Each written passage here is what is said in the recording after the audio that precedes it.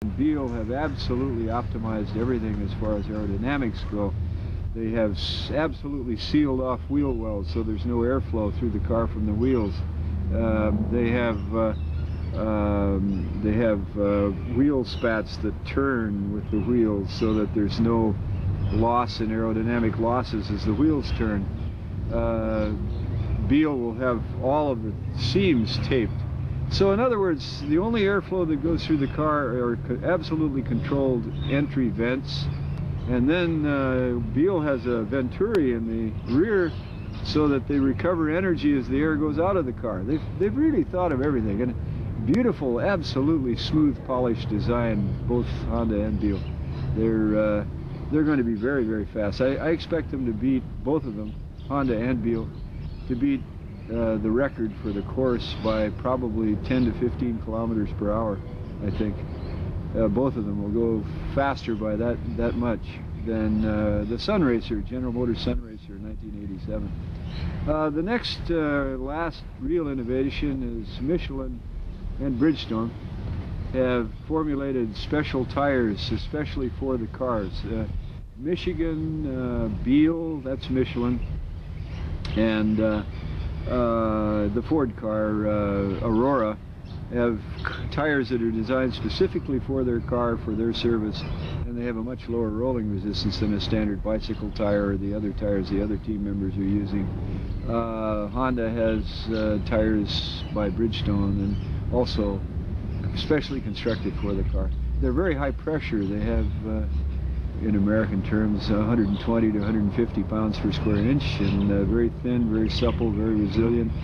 And they'll roll over asphalt, rough asphalt, with about 1/3 the rolling resistance of an automobile tire. They're very efficient. Chester, have you observed any developments in technology with the battery systems? The battery systems are not as innovative. The battery systems are, yes, I'll tell you in a minute, but the battery systems are standard technology, that's commercial technology, nothing special for the cars. The cleverest system I've seen is Aurora, Australian car. They figure that they can charge in the evening sun and the morning sun, which is allowed by the rules. They figure they can pick up about 2 kilowatts hours of energy. So what they've done is they have 2 kilowatt hours of lead acid batteries, and then they have a whole pack, about 3 kilowatt hours of dry lithium batteries. Dry lithium batteries have the highest energy density of any battery in the race. So it's like carrying an extra fuel tank. They have this reserve fuel tank of dry lithium batteries, and then the other ones they'll drain every night and charge every night, hopefully.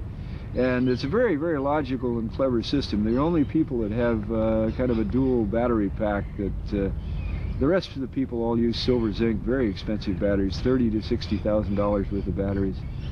I think Aurora probably has an equal capability with about the same weight and much, much less expensive.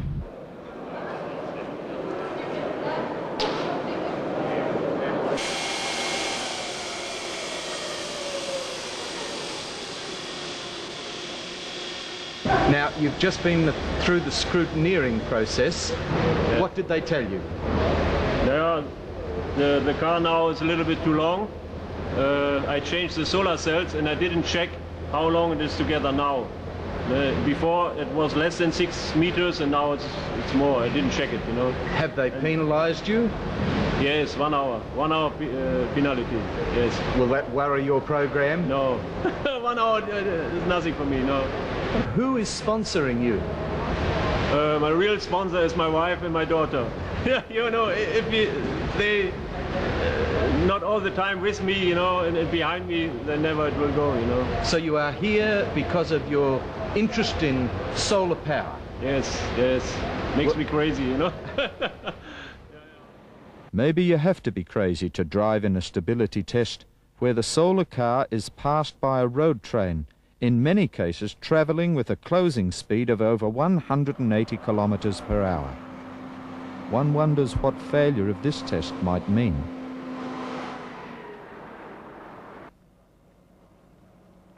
Toyota 56 passes the braking test. The top speed of a car is measured, and this determines its grid position. Time for number 1, Spirit of BN 129.9.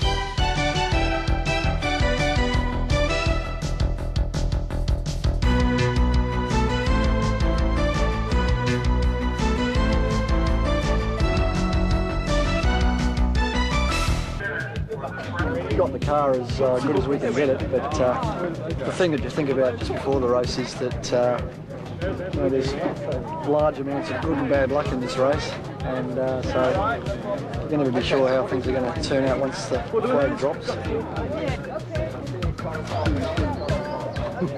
We're all set for the race, batteries are in, ready to go. Great. What sort of tactics are you planning? To take it slow through the corner, so it'll be fairly congested through there, and then just take a steady pace. We'll see how the cloud is and the sun, and other than that, Mark will tell me on the radio. Oh, it looks tremendous for a good start, but this year more than before, we've had so many batteries wanting to be changed, so many seals breaking. We've had about 6 or 7 vehicles we've got to re-scrutinise now, which is very, very difficult. I think for the next race we'll think of a better way of doing it. We've never had this before, it's most unusual. I don't know whether the competitiveness of this race and seals breaking are related or not. Conditions are better this year, ready for a good start? Well, it's not raining, so it must be better.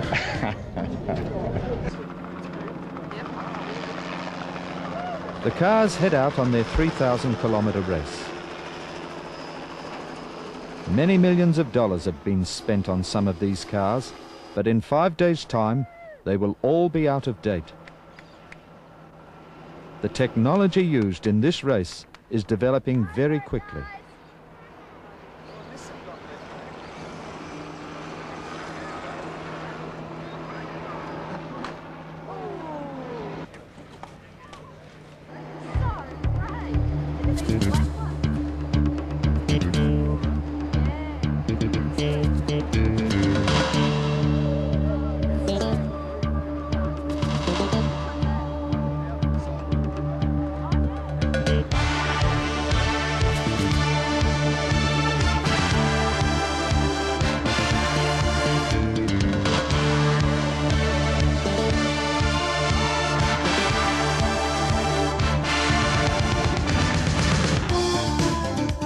Leading the way is Beale and Honda, followed by Toyota and Kyocera.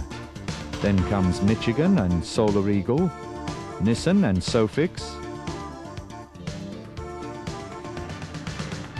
Ashaya and Aurora, Zero to Darwin, Waseda, George Washington,